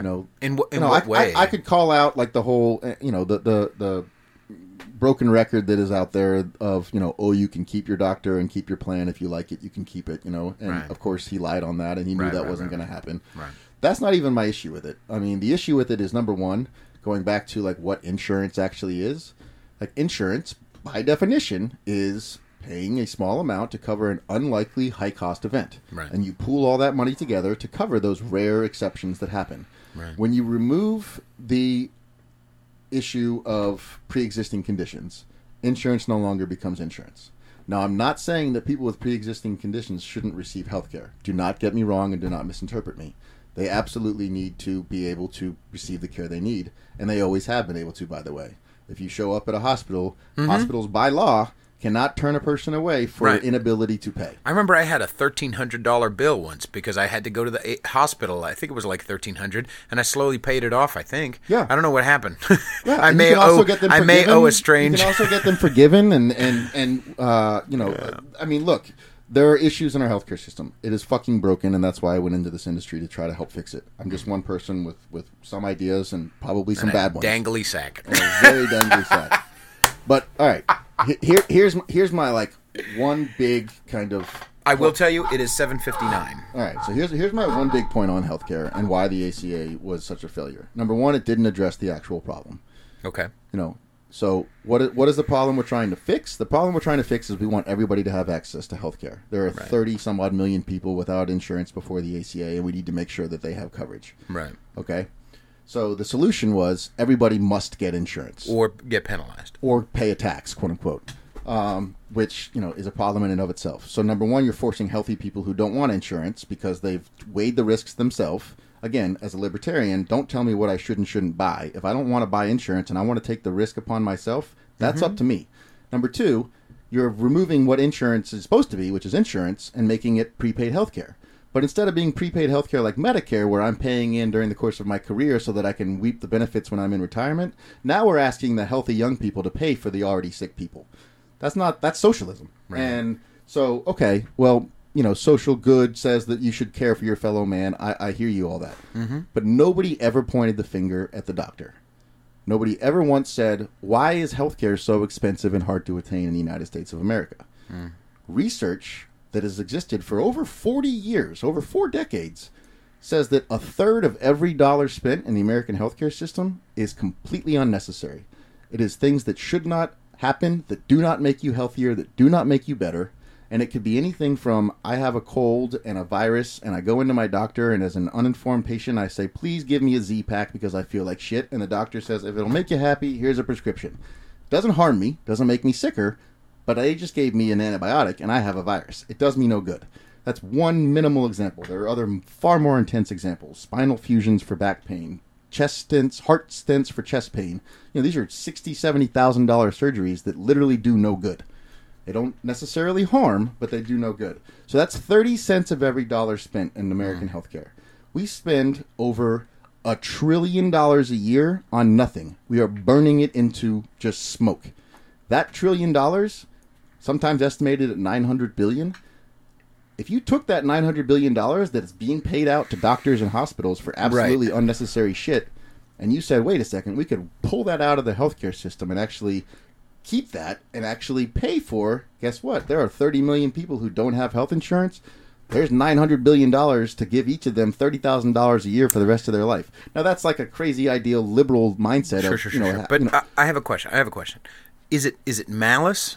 No. on the part? Is No. it greed There's a on the part of the doctors who are... No, it's economic incentives. We have what's called a fee-for-service system, right? So when you go to the hospital, you go to the doctor is reimbursed for what they do, meaning it's like going to the car mechanic, right? They have like a little book that says, if I need to replace this, it's going to cost me 2 hours of labor and $300 of parts, and that's what I'm going to bill you. Right. But for each check mark I put down, I get paid more and more and more. Right.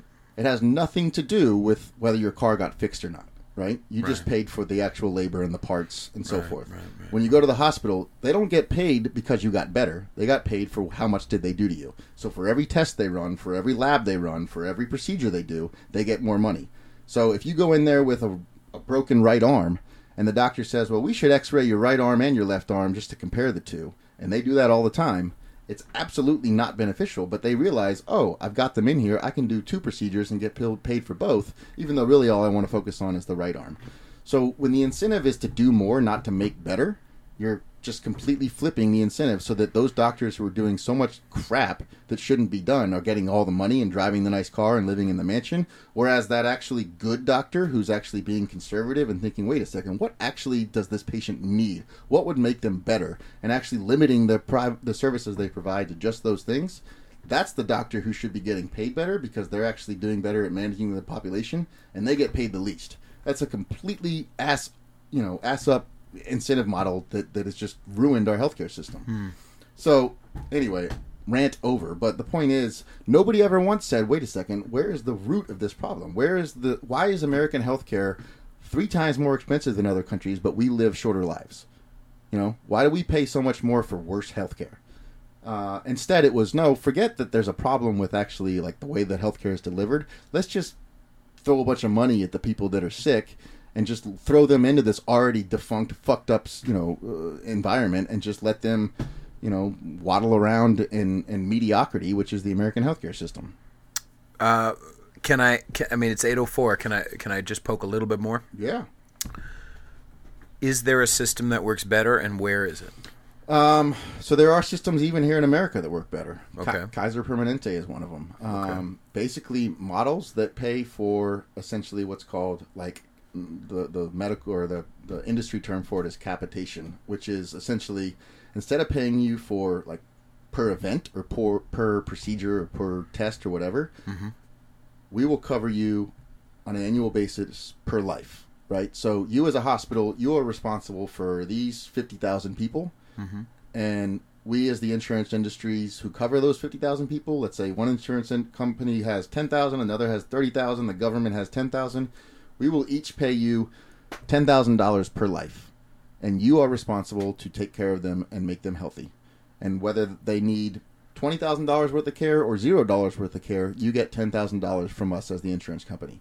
And that makes insurance back into insurance so that the healthy people aren't, overpaying for the sick. The sick are getting the care that they need, and the hospital is incentivized to take care of them efficiently because the more they do, the more it costs them, and therefore they have no reason to do the extra test and the extra lab because it's just burning through their own resources and overhead. And instead they need to be more conscious of how much do I need to do to make this patient well. So and if I don't treat them well, they're going to come back and need additional services, so I need to do a good job and take care of them when they do come in. So it's not like the type of thing where I remember one time I was listening to Opie and Anthony, and he talked about some government or some army guy talked about how at the end of the fiscal year his officer above him would tell him to go out into the ocean and dump all of the oil out into the ocean so that it could be a part of next year's budget, so that they don't get screwed on the oil budget for next year because they didn't use it. Right. So it's not like that. It's not like a zero sum type of. No, okay. You get to reap the benefits of being more efficient. So if you're getting $10,000 per life and you're actually able to manage your population at $8,000 per life on average, you get to hold on to that $2,000 extra per life, and you get to keep that profit. Right, so there's an incentive to actually be more efficient and more, appropriate with the way that you provide care. On the flip side, if you're doing those extra services, and actuaries are really good at this, the people that actually price and decide what's the risk of our population and how much is it going to cost us, and therefore how much do we have to charge in premiums in order to cover the cost of all of our members. That's what actuaries do. Actuaries actually have the ability to effectively calculate, if they're good at what they do, to effectively calculate how much is it going to cost us to manage these 50,000 people, as an example, just for simple numbers. The one solution to that is like universal health care. I agree that there are efficiencies that can be created through universal health care, but I also do not ever think that the government should be involved in such an enterprise. Mm-hmm. So, if universal health care were to come in and some sort of monopoly were to take place where like insurance companies would, manage all lives across the country, which is not ideal, but it's a situation that could come up. The government should not be the one managing that, because if you want to go back to your DMV analogy, that's what we'd be dealing with. Or what if it was statewide? So you know how Caltrain as an example is a company, but there's only one fucking track, right? Mm-hmm. So there's a different company every couple of years that takes over, and now this utility is now managed by XYZ, sure. right? So what if it was something like that, where California, as an example, was universal, but it was one big giant bucket managed by a company for a couple of years. You get a couple of years to manage this bucket, and then a couple of years later, someone else, you take a vote maybe within all the people who you cover in California, and you can say if it's going well or it's going, you know what I mean? Even better, yeah. You do it by state or by city or county or whatever you want to do it, but it's also, the lowest bid wins, right? Mm-hmm. So you allow companies to compete for the bid, but they come in and say, we'll cover this entire county at $5,000 per life. No, we'll do it for $4,500 per life, right? And then they take on the risk of whatever bid they create. And that's on their actuaries to do the math properly. So, then everybody, through paycheck deductions, just as we do today, and employers who pay into it, but also your taxes and everything combined to create that pool of money that matches whatever that lowest bid was for your geography. Mm-hmm. And yeah, I think localized is the best way to do it, because you're only going to know your own population. People in California aren't going to be able to effectively decide what the appropriate rates are for the populations in Ohio. So. Right. Probably more smokers in New York than there are in, right? in Hawaii. Yeah, exactly. Right. No, health demographics are different. Geography is destiny in healthcare, and if you don't know your own population, you're fucked, because you're going to set rates wrong. You're not going to know what the likelihood of obesity and diabetes and heart disease and all those things are.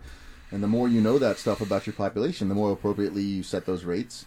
And right now, the problem is, especially with this individual mandate and the allowance of the sick population to be pooled in with the healthy population, like I said, it's just the healthy population is paying for the care that is undoubtedly going to be going towards these sick. It's a form of charity, but it's forced charity. That's not the way charity is meant to work.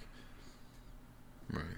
It's supposed to be cultured. It's supposed to be given to us and taught to us through the individuals. Well, charity used to exist in America. Which would be fixed, which would be helped if there were actual fucking men. If men were genuine. With big, droopy balls. Well, I don't know about that. So it's 8:10. You want to cut it? Yeah, brother. All right. This has been fun, man. This has been a lot of fun. Yeah, this has been really, especially the last 15 minutes, I'm like, son of a bitch. Because I have a lot more questions and shit. But, well, I'll be back probably every 6 weeks or so, and we should set up another session, and you can come up with more questions and pick my brain. Pick your again, balls. I will Talk about the texture. Reiterate to your audience that I don't even come close to believing I have all the answers, but I do know that a lot of the answers that our government is trying to give us today are fucking wrong. Interesting. I agree. Ladies and gentlemen, do you have anything to plug? No, I guess not, right? No. I'm going to be, Peter Edgar Feliciano, I am going to be playing music at Grape in the Fog in Pacifica, Friday, December 21st, between 6:30 and 9:30. I'm going to be playing at Duvin Wine Bar in Oakland, Saturday the 22nd, 8:30 to 11, and I'll be playing down in the South Bay at Testarossa on January 19th, between, what the fuck time is it? 3 to 5:30. Find me on Instagram at Peter_Feliciano. Support all my dumb, weird, creepy Instagram videos and all my musical endeavors and podcastial endeavors by going to patreon.com/conservatish. And thank you so much again for joining me. Yeah, man. Thanks for having me. This has been fun. Good. I've been wanting to get on there, even though you said people like me didn't deserve a platform. I meant more droopy balls people. All right. We'll be back, boys. Peace out. Bye.